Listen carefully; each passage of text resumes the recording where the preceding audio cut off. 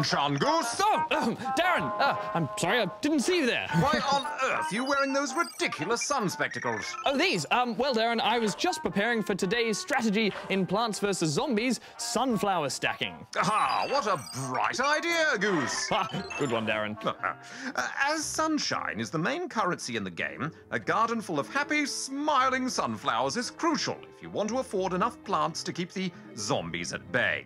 And by making them your priority early on, you shouldn't have to worry about collecting up enough later when things can start to get out of control. Indeed, Darren. Now, while this strategy is most useful in the original game, learning to manage and maximize your resources is an incredibly useful skill for many other games too.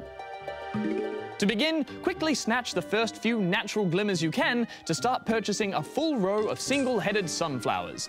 Now, make sure, of course, to plant them as far away from the encroaching zombies as possible.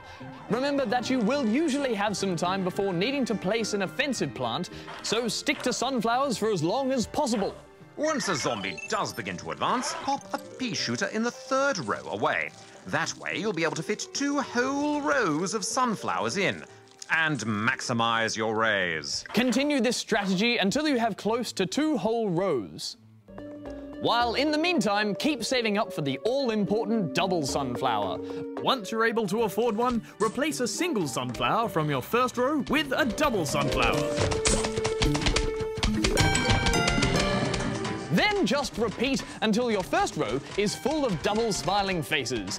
You'll start outputting so much sunshine, you won't know what to do with it. Remember, if it's a particularly difficult stage, you can always dig up the second row and replace them with offensive plants, as your first row is essentially doing all the work.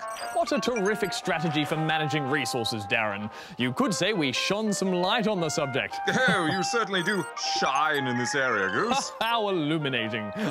Well played, sir. Well played indeed. Don't touch the moustache. Sorry. I just had it waxed. No, very good. It looks lovely. Oh, thank you, sir. No, thank you, sir. A very worthy strategy, Darren. Oh, indeed. But tally-ho, no time to waste. It's now time for you two to go answer some questions at the Ask Spawn Point desk. Pip, pip. Oh.